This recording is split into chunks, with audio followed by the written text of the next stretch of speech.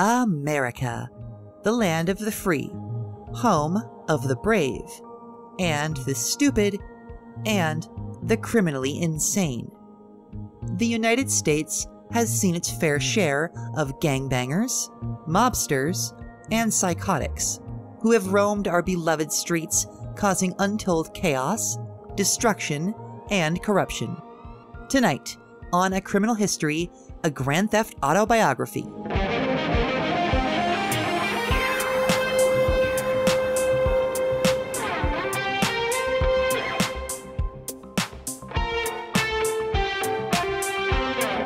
Good evening. I'm your new host, the Criminal Historian. Welcome back to the show. Tonight, we bring you a very special episode on a man who has ruled the nightclub scene coast to coast. From the moonlit, garbage-strewn alleys of Liberty City to the sun-baked hipster dystopia of Los Santos, we will follow a man from humble origins long before America or the world began to accept those who didn't quite fit into their cookie-cutter molds, all the way to openly proud success as one of the most successful club owners the most powerful nation has ever seen. We will witness addictions, father-son dynamics, and one of the most complicated diamond exchanges you've ever heard of, as we follow the life and times of Tony Prince, better known to most of America since at least 1985 as Gay Tony.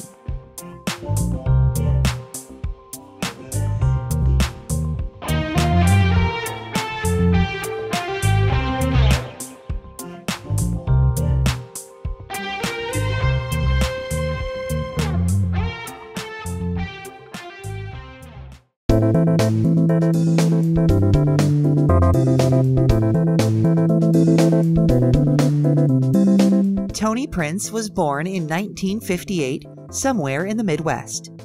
It isn't exactly clear where or when because, according to him, he spent the majority of his youth in Dukes, Liberty City. Whether or not he was actually born there is unknown, though it seems unlikely. His relationship with his parents is also unclear, so it's possible that he moved there with his family, but it's also entirely possible that he made this move independently when he was still a teenager or young man, as the years are all rather ambiguous whenever the club owner is personally interrogated about this period of his life. Tony attended college at the early age of 17, perhaps having graduated high school early, but where he did his studies specifically is unknown.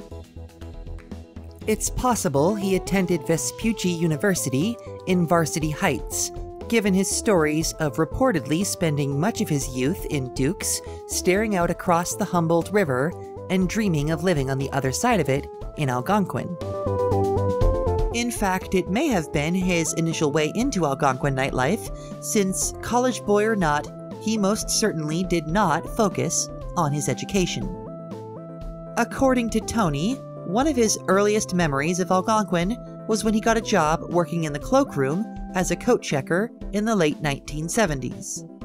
By the early to mid-1980s, he had managed to land a gig working the front door at a club called Elephant, though likely simply checking clientele and not strictly working security, seeing as he was never a very large or physically intimidating presence. Eventually, though, Elephant shut down due to a fire, and Tony was left presumably aimless and a bit depressed at the loss of one of his primary social outlets. But all of that would change when he scrounged together enough funds and connects through his time working at other clubs to open his own club, Puddle, when he purchased and converted a former mortuary into a rave venue.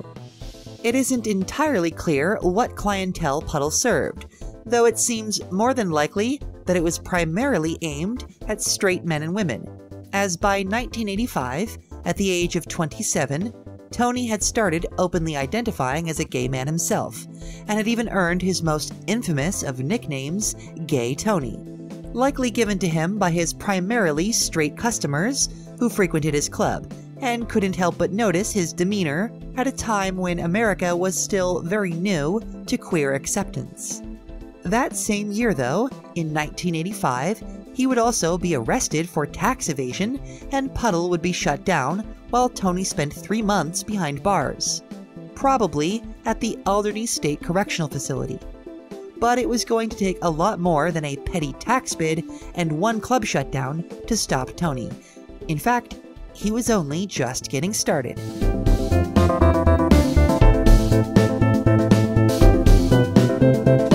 Just 1 year after Puddle's shutdown, in 1986, Tony would open up his first club aimed directly at primarily gay men called Thunder, but shortly thereafter rename it to Two-Backed Beast. By this point, Tony was famous in Liberty City, or infamous depending on who you asked, and held enough sway to continue opening clubs throughout the 1980s and 90s, including Peacock, Platonic Fury, and Cox, all before 1996. Sometime in the late 1980s or early 90s, though, Tony would develop a rather crippling addiction to a certain white powdery substance that was sweeping the nation. By 96, he would be arrested for possession, and eventually, for reasons which remain unclear, Two-Backed Beast would be shut down by the city. Without missing a beat, though, Tony would found and open a new gay club, Hercules, as its successor on Galveston Avenue in 1998, to bring back the customers he had already earned a loyal following from through his previous ventures. He would also, at some point, likely in the mid to late 90s, open a club called Death by Machines, which was meant to serve as the straight counterpart to Hercules, further cementing his title as the king of LC nightlife, regardless of orientation. In 1999, though, Tony would be arrested again for public lewdness in an incident which remains obscure in all public records.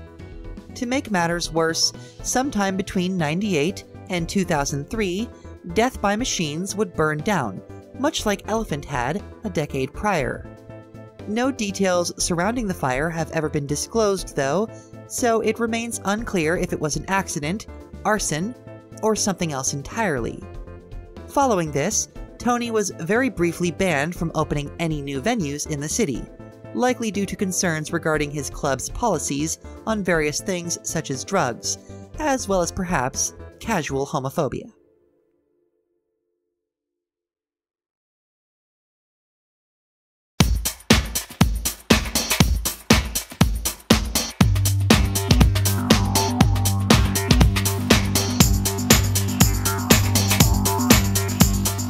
By 2003, though, the ban would be lifted, and Tony would be allowed to open a new club, which would go on to become his most famous and arguably successful venture, at least in terms of notoriety, Masonette 9, just down the street from Hercules on Galveston Avenue. Masonette was likely an attempt to reclaim the audience he lost when Death by Machines burned down, as it catered to primarily, though not exclusively, straight men and women, and had a very strict door policy, turning down anybody whose style was judged as inadequate, including the likes of famous mob daughters like Gracie Ancelotti. Gracie, though, would end up becoming close personal friends with Tony, and thus be allowed into his clubs, but her connections would eventually spell disaster for him, as his ability to control his drug addictions continued to be less than ideal. He would develop a bad habit of buying drugs from people connected to men like Gracie's father, head of the Ancelotti crime family, and increasingly bring attention to himself and his business ventures in the worst possible ways.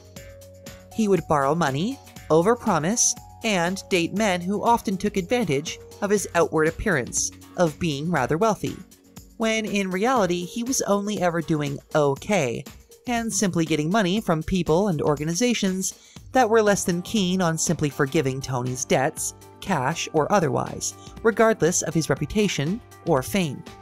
One such man he would date would be male model Evan Moss, whom Tony would start seeing and showering with gifts and attention after breaking up with a yoga instructor he'd been seeing long-term. By this point in his life, now in his late 30s, Tony was not unaware but seemed ambivalent to the way in which Evan took advantage of him, pushing him further and further into debt. He, Evan, and Gracie would all become rather close friends and spend many nights doing drugs and associating with some of the more dangerous people in the Liberty City underworld. In 2005, though, he would make one of the smartest business decisions of his career, even if he didn't realize it at the time, when hiring a new doorman for Hercules, Luis Fernando Lopez. Tony would later admit to Luis that he had only hired him because he thought he was dumb. But fairly quickly, the two would develop a strong father-son-like bond, since Luis had been abandoned by his father, and Tony, now in his early 40s, was coming to the realization that he would likely never have kids, if he even considered it in the first place. However, pseudo-son or not, Tony would continue to spend considerable time with people like Gracie Ancelotti, Evan Moss, and eventually world-famous heiress Chloe Parker, who would be yet another bad influence on him. His addictions would grow to include painkillers, as well as cocaine, and by 2008, he had been in and out of rehab facilities at least 5 separate times because of this.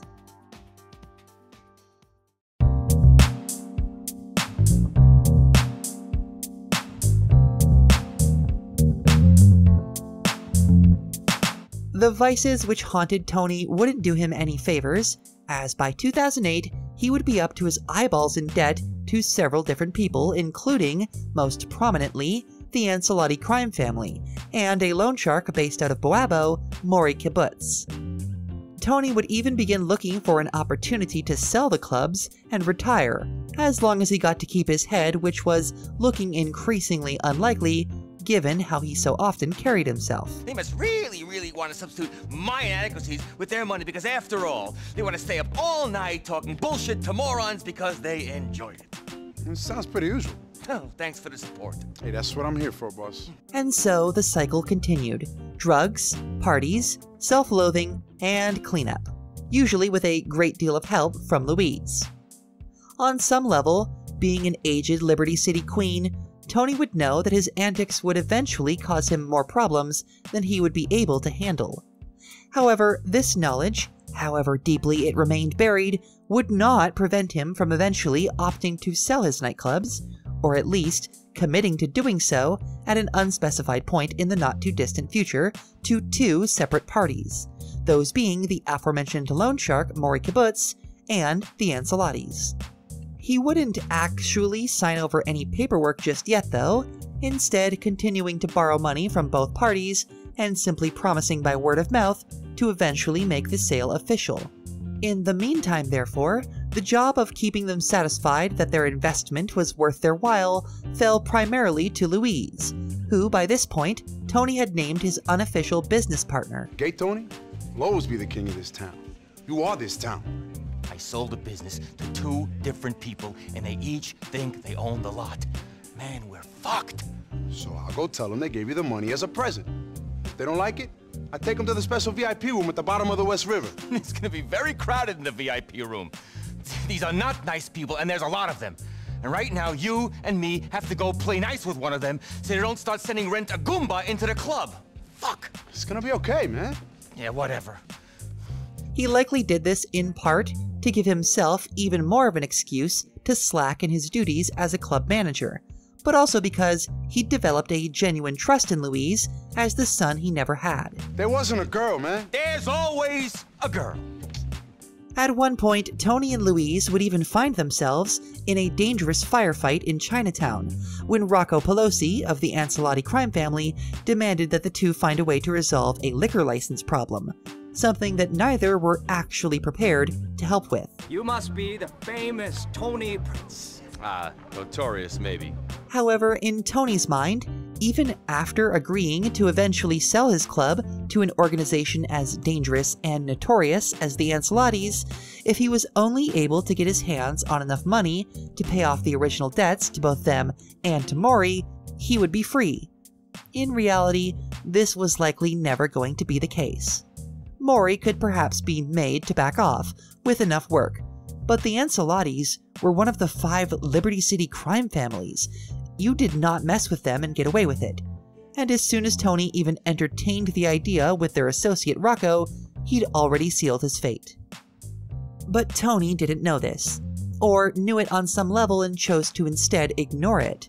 Ignore it and instead pursue a harebrained scheme to get his hands on a hefty chunk of change for paying off that original drug money debt. How, you ask?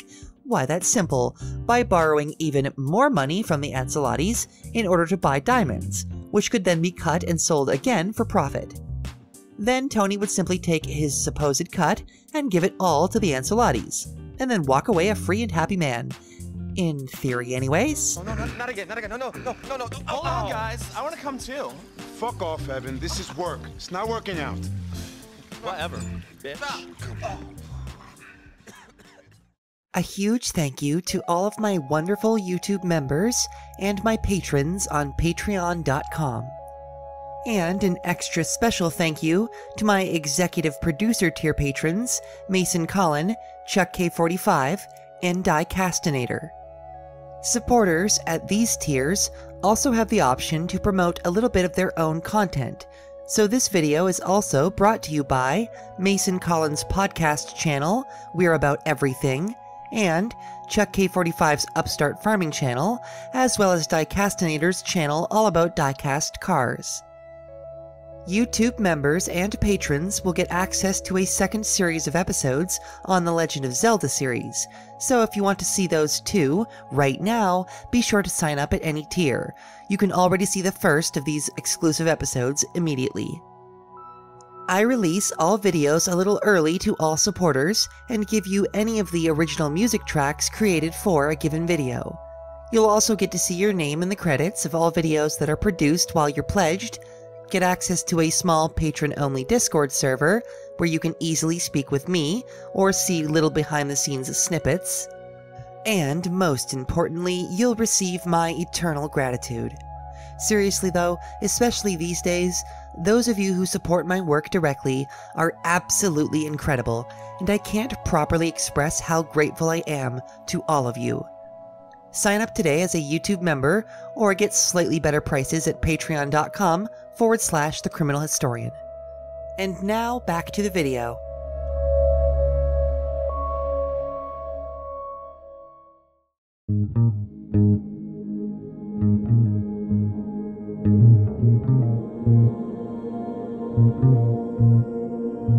And so a deal was arranged.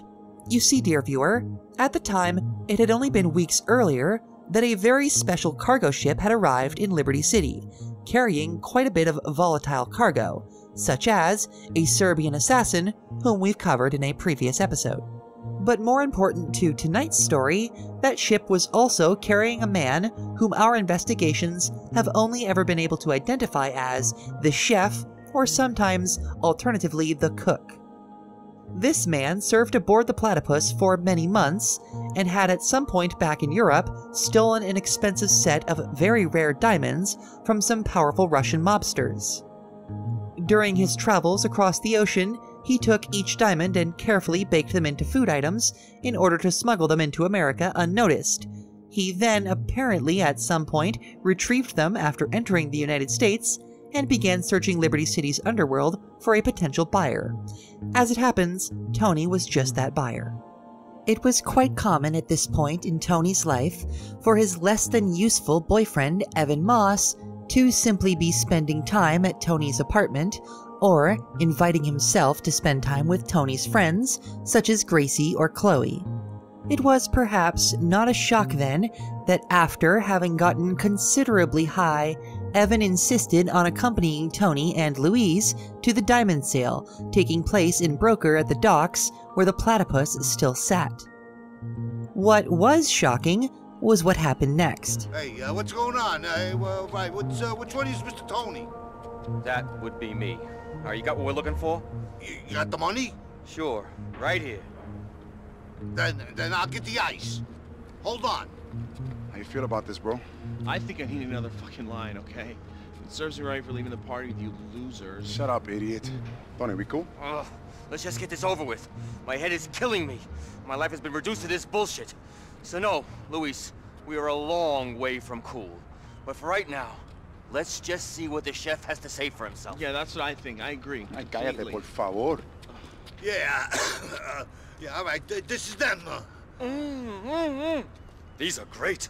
They're great. But, 2 million.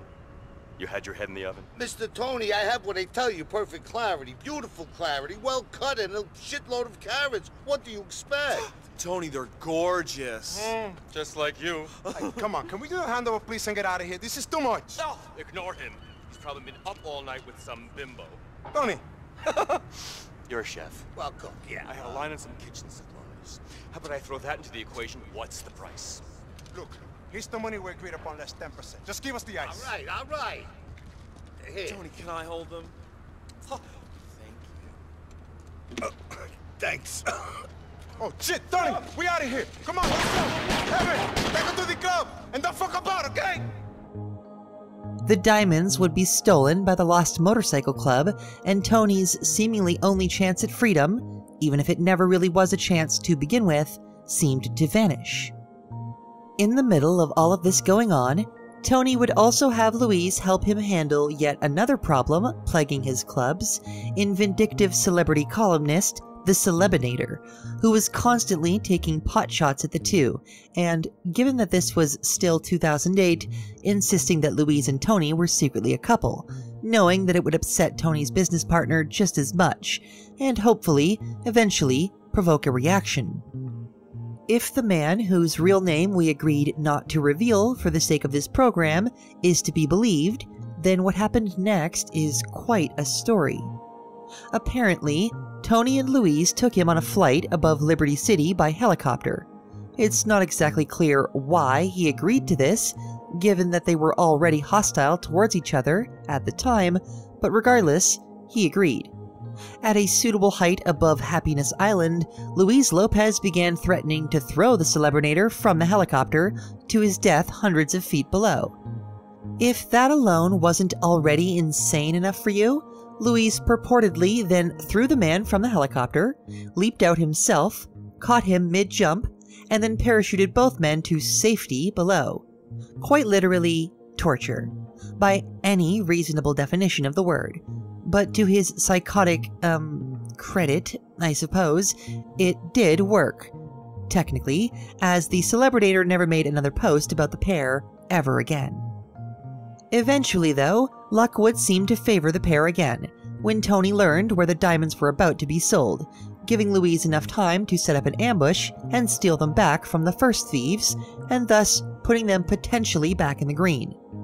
Things finally seemed to be looking up, when Tony learned that one of the only other people besides Louise, whom he considered a real friend, Gracie Ancelotti, had been kidnapped by a group of Irish mobsters, aided by a familiar Serbian mercenary. What were they demanding in exchange for her safe return? Why, the diamonds, of course. And so a new deal was made, and Tony traveled with Louise to the Charge Island sewage works, where the agreed-upon exchange would take place. Ancelotti would get back his daughter, and the thieves would get the diamonds, only, well, there was one more twist.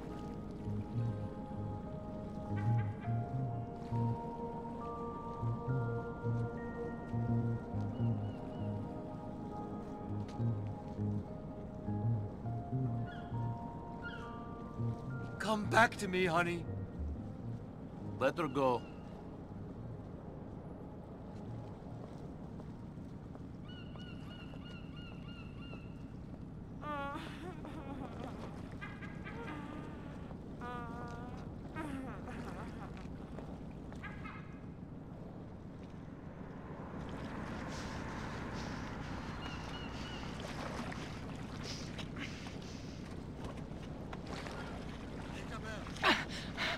You alright? Fuck, shit!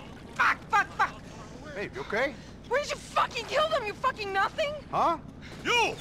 Fuck! Go, go!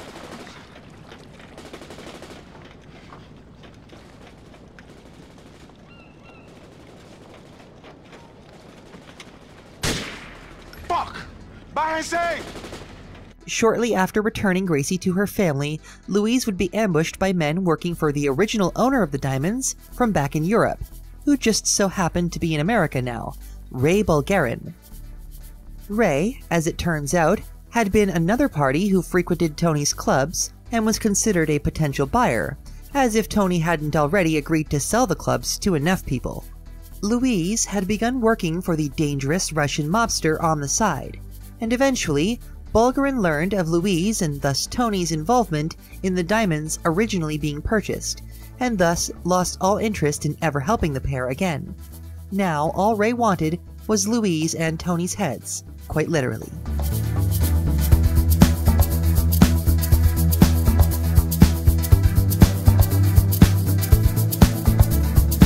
To make matters even worse for Tony, despite getting his daughter back safe and sound, the head of the Ancelotti crime family was by this point less than enthusiastic about his business relationship with Tony.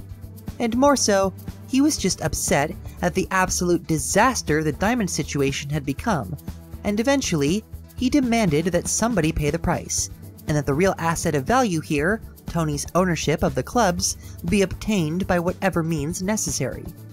And so Rocco Pelosi was given a choice of who to work with, either Louise or Tony, and execute the other. Rocco, favoring Louise, then approached Tony's seemingly loyal business partner with the dangerous proposition. It's you or Tony.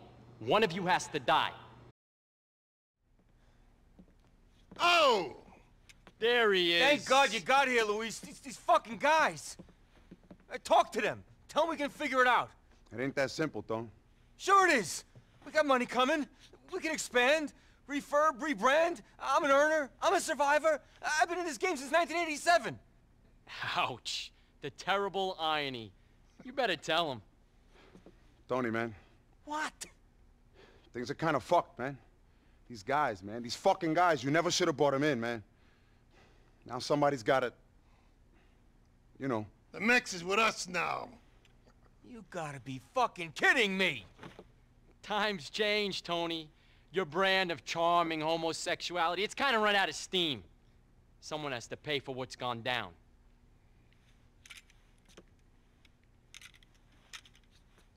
Do it. Sorry. I'm sorry, man. After all we've been through, Lou! I'm sorry, T. You was family, man. But it's either you or all of us. The Russians are coming, man. We don't got time for this gay shit. Fucking pop him already.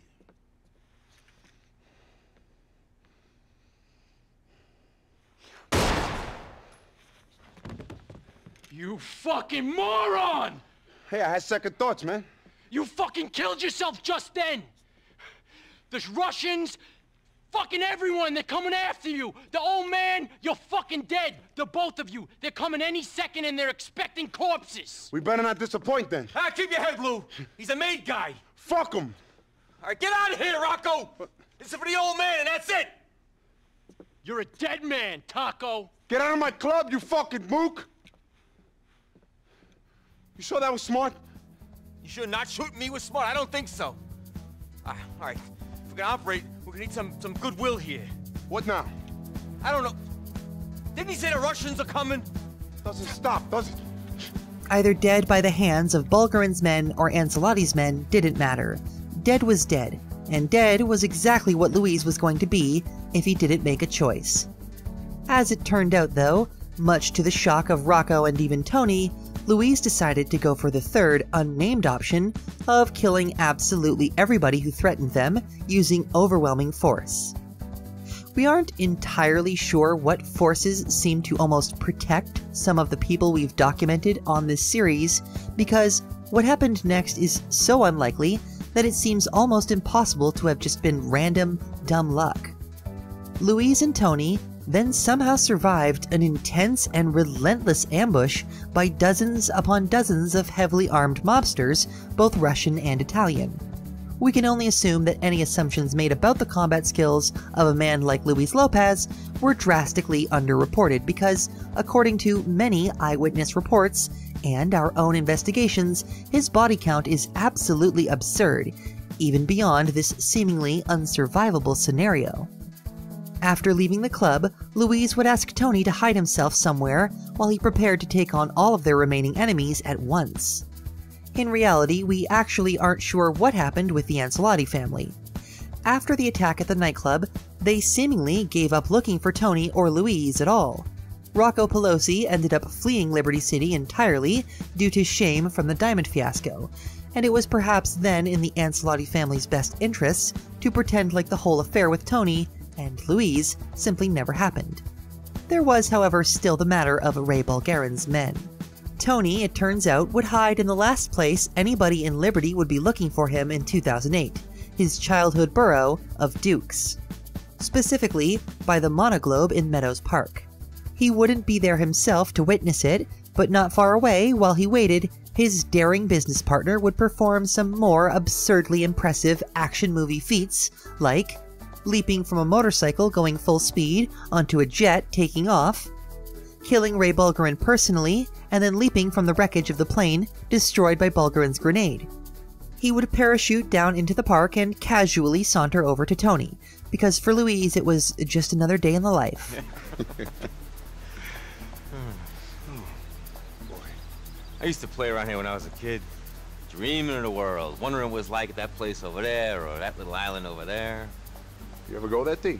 Nah, went to Algonquin instead, waiting for the world to come to me.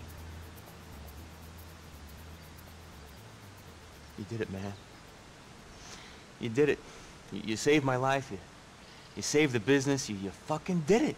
Hey, man, I did what I could, bro. I'm proud of you, man. Thank you. But I don't want you to get a big head. I don't want you to go change, become a megastar, go to Vinewood, write a blog. Oh. You're a pill-popping old queen, man. I'm a murdering maniac. But we survived, bro. We survived. We did more than survive, amigo. We prospered. We took on this town and we won. We took on this place and we gave it the fucking finger. Fuck you all! I don't care what people say.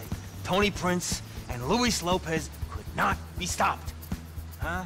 The men would also be joined by another man who had been a prospective buyer of Tony's clubs, the incredibly wealthy Yusef Amir, whom Louise had also done a great deal of work for.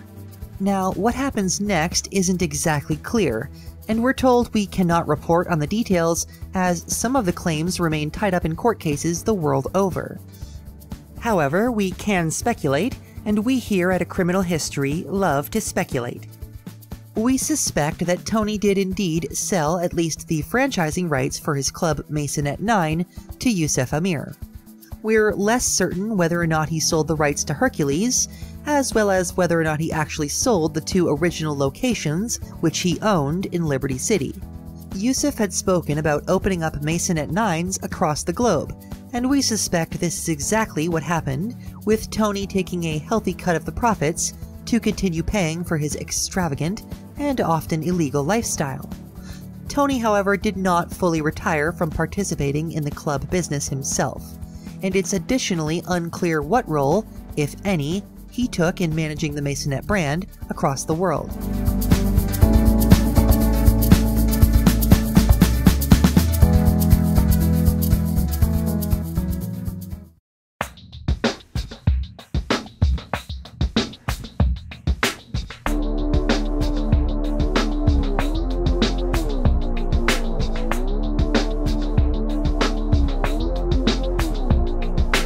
What is abundantly clear, though, to our investigative team here at A Criminal History is that Tony would go on to establish a relationship with the former host of this program, and now convicted felon, Guinness Walker, when he made the decision to move coasts and re-establish himself in Los Santos, San Andreas. Tony! Your friend's here! Alright, thank God. Brilliant. That's a wrap.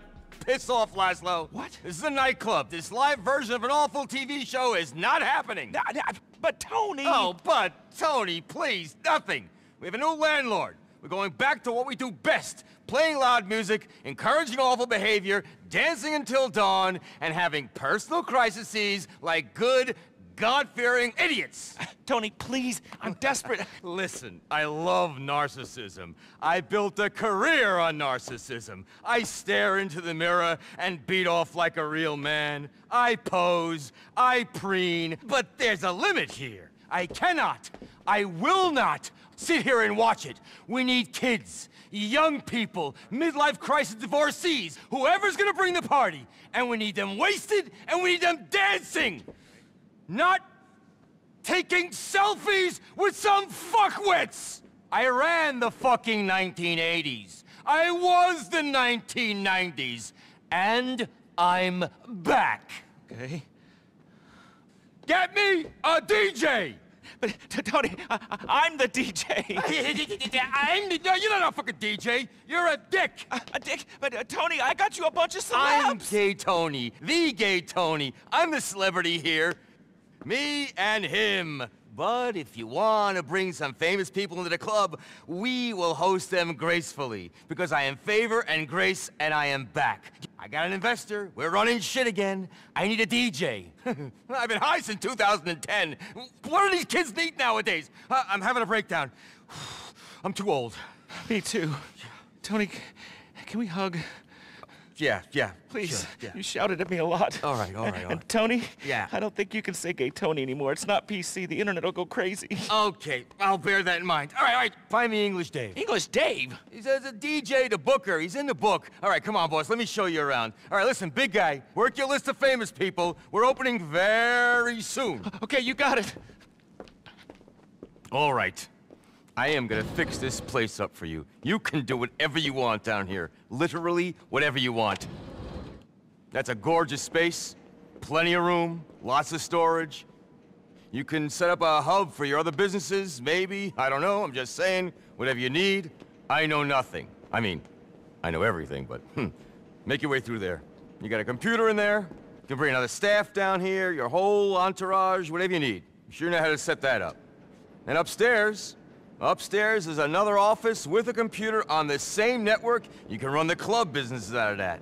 And the interior team ready to move in. Oh, and the name, Omega. Let's go. Amigo! Que pasa? Hello, Dave. Hello, Dave. That's my new investor, English Dave. Safe skin. Respect. So how you been, Tone? Long time, no power. High as a kite, Dave, and cursing fate. And you? Oh, never better, old son, never better. One love. Nose bag? Oh, no, thanks. Suit yourself. What can I do you for? We're reopening as a nightclub. A proper underground dance music paradise. And what kind of crowd do you want in this, paradise? Don't be judgmental, Dave. We're gonna make this place amazing. I need people, you know, who know music. Club music. What you need, old son, is a European.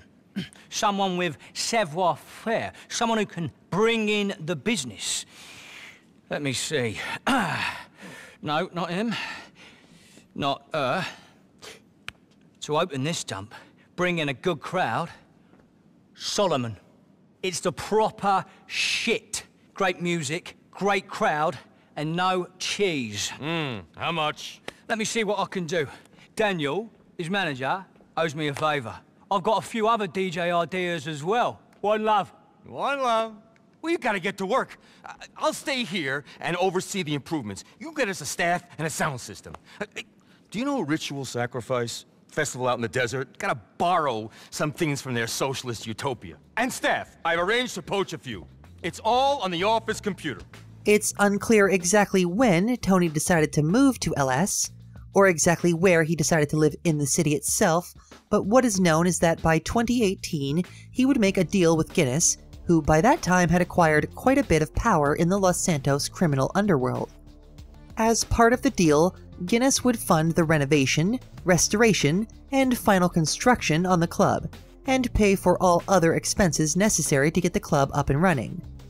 Afterwards, Tony would help to bring in the clientele, including DJs like Tale of Us and Solomon, and carefully vetted staff members, as well as see to managing the establishment's day-to-day operations, as Guinness was often and usually away working on some ridiculous project for a government agency or international criminal kingpin. Come downstairs. Now remember, I do not nor want to know what's going on down there. I will plead absolute stupidity.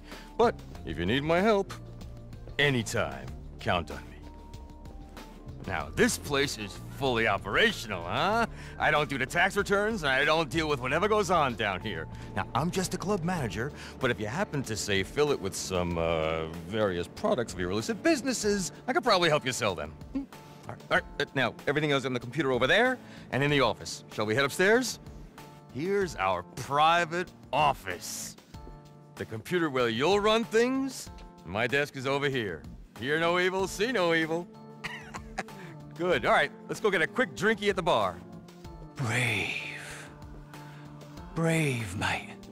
Think of nothing. Absolutely nothing. And brave. Ain't it amazing? Hello, Tone. Sniff? Ah, no thanks. Hey, baby, 4 shots. Good news. The big European is on the wing. Private, of course. Spared no expense, as you're paying. Well, it was a cheap plane, but whatever. Should we go and pick him up? And when you get back, we shall have ourselves a little party. Yeah. Here's to Omega! Hey! Yeah! We'll see you shortly. You all right, lads? A little fucked up. This is, as far as we are aware, what Tony continues to do to this day in late 2024. Manage the club, which we checked, is indeed still in operation despite Mr. Walker's arrest late last year, and conviction earlier this year. Who exactly Tony is working for these days is anyone's guess, but we imagine the rest of his lifestyle has remained largely the same. But at this point, the man is approaching his 70s and likely won't be in the game much longer. Rumors say that big changes are coming to Los Santos in the next year, and perhaps that could mean either the end of the Los Santos Masonette 9 branch, or perhaps just the end of Tony's reign as active king of nightlife on the West Coast. Whatever the case, how many other people can ever claim to have conquered both the East and West? Hip-hop, Alexander the Great, and gay Tony Prince.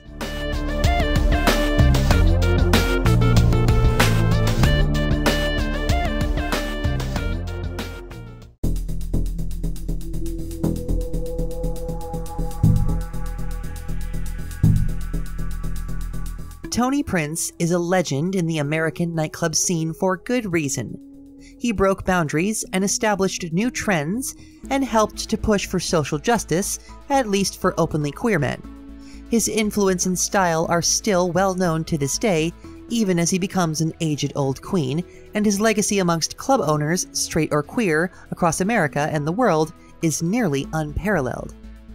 He is arguably one of the most well-known and perhaps most successful nightclub owners across the globe, though given his tendency to accumulate debt in the past, it's unknown just how well off he remains to this day, or how much longer he plans to keep at it.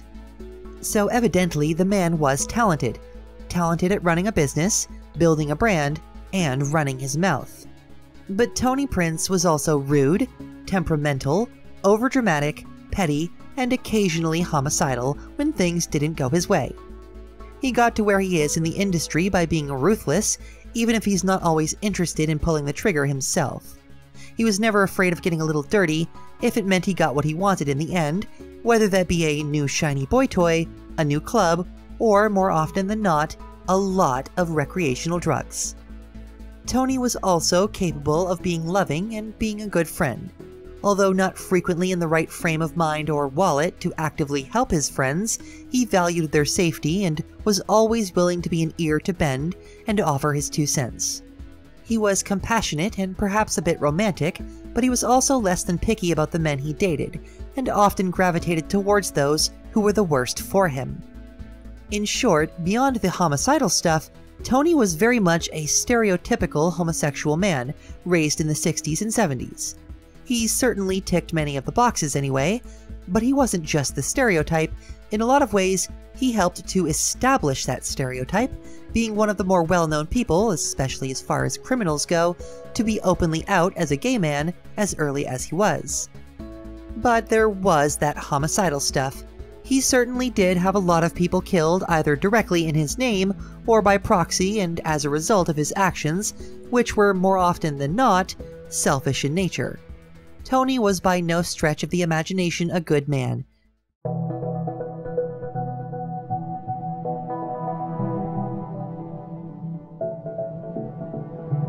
As we mentioned previously, Tony was arrested multiple times. In 1985 for tax evasion, in 1996 for possession of a controlled substance, and in 1999 for public lewdness. In addition to these charges, however, we also believe that Tony Prince would be responsible, at least in part, for a number of criminal adjacencies, such as working with an organized crime outfit such as the Ancelotti crime family, purchasing drugs, often in absurd quantities, for his own personal consumption, accessory to murder when helping the Ancelottis on numerous occasions, such as when Rocco Pelosi fought another family at the Liberty City driving range, or the firefight in Chinatown, the attempted purchase of some illegally imported diamonds, and subsequent accessory to murder for the actions of his bodyguard and business partner, Luis Lopez, accessory to murder for Luis's work in retrieving the diamonds and the exchange of them for Gracie Ancelotti at Charge Island, torture and kidnapping when helping Luis to terrorize the Celebrinator into leaving them alone, accessory to illegal distribution of goods, including narcotics, when knowingly allowing Guinness Walker to store and distribute illegal goods beneath the Los Santos Mason at 9, and potentially numerous other accessory charges for his knowing involvement with criminals across the country and likely around the world. We're not able to compile a full list of his charges due to the ambiguity of his involvement with many different individuals and groups, but make no mistake, my dear viewer, Mr. Prince is far from innocent.